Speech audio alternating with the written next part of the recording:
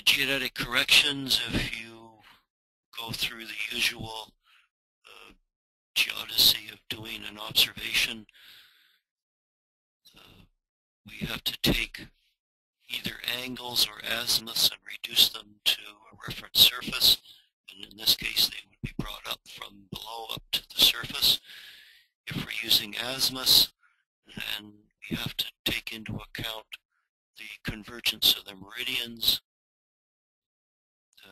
Basically, that's why the drift was given to you as being east-west, because then you know that it's 2 kilometers along the latitude of a 63 degrees, so you can calculate the meridian convergence from the shaft to the end of the drift, and that works out to be about 2 minutes and 7 seconds. And because it's a relatively short distance, you can use the rigorous formula, which is a function of the eccentricity of the ellipsoid, and if you assume an ellipsoid, or if you use the simplified formula that Chernovsky presents, you get pretty well the same answer. So the major correction would be the convergence for the convergence of the meridians. If we talk about the random uncertainty of the azimuth, that would be a combination of the transfer through the plumb lines from the surface to the drift level, and then the traversing either by included angles or by azimuths, or a combination going along the traverse to get to the endpoint that's 2 kilometers away, remembering that you would have stations every 200 meters.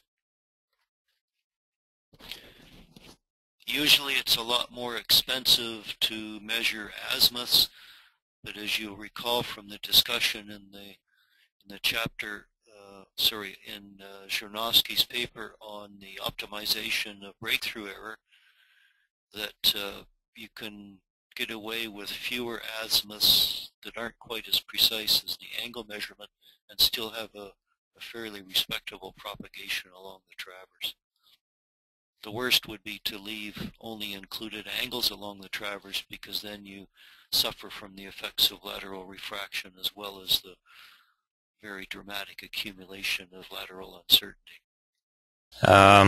The first one I've got on the list, what do you feel is the appropriate preparation time for this exam for a candidate that has completed the prerequisite exams and has extensive experience in plane surveying?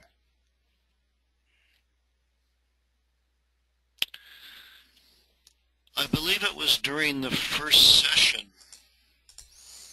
that I mentioned, or maybe it was in the second one, I mentioned that most university level efforts, this type of material, this would be equivalent to 2 term courses.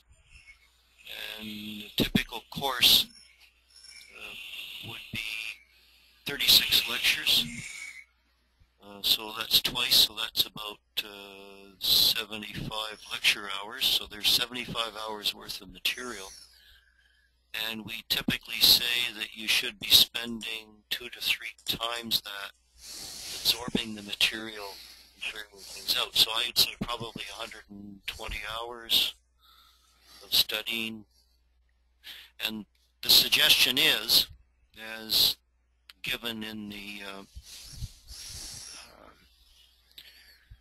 learning outcomes part of this, and that's why the sessions were organized as they were. We have clusters of topic areas, and the idea was that you would start off with the first topic area and go through the essential reference item that's listed, and I've tried to put them in a fairly logical order of digestion. Go through those, the material, and then try the study questions. Some of the study questions have been organized as being focusing on the essential reference material. So that means once you've gone through the material, you can try doing the study questions, and then once you've gone through all the material, you can start going through all of the study questions. I would suggest that when you do it, you try to simulate an examination, and you'll notice at the end of most of the examinations, in fact all of the examinations, there is a list of formula. So what you might do is when you're doing a study question, take maybe the most recent exam and have those formula ready when you try to do the study question. Try to do it without referring to the reference material. So I think if you do about 120 hours worth of that, you should be fairly well prepared for the 3-hour exam. Okay, next question. Are we expected to know that the likely approach is plumb lines? On the exam I would have used a gyrotheodolite. Would we lose marks for this?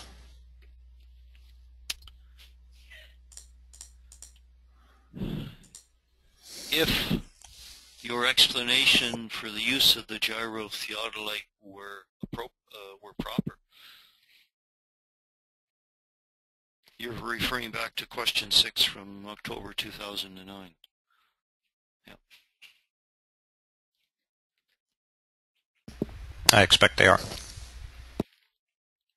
Now, if you think of this process and how it actually occurs,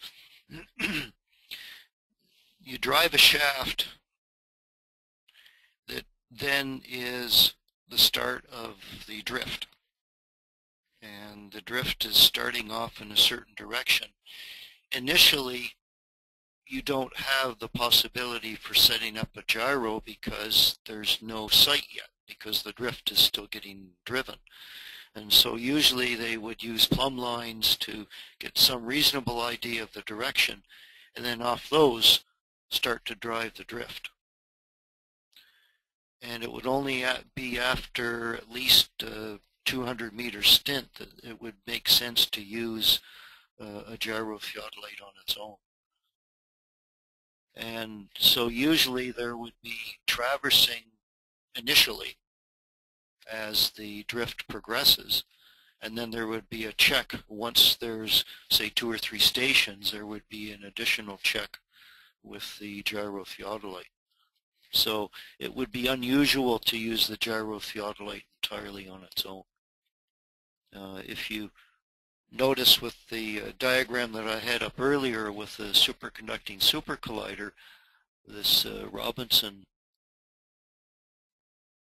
this was a particular situation that probably wouldn't pertain as much to that type of a question where it's really more of a mining aspect. But even in this case, oops, sorry, when we look at the horizontal transfer, there was still angle measurements going from the total station to the targets, and then the total station would be brought ahead to the next target position. So there would be a successive occupations as you go along the tunnel, and then there would be gyro azimuths done once there's several stations. So it would be unusual to have only a gyrotheodolite on its own. The other thing to remember is that a gyrotheodolite, if it's of a reasonable precision, meaning better than 5 arc seconds, is about $150,000. And it's expensive to have it not being used. So usually it wouldn't, unless it's an elaborate scheme like this super collider where at least initially money wasn't really a problem, you wouldn't normally have a gyrotheodolite of that precision readily available. The next level of availability is a gyro attachment, which is already 5 or 6 times worse. It's usually 20 to 30 seconds. That's where one would fit on the top of the total station.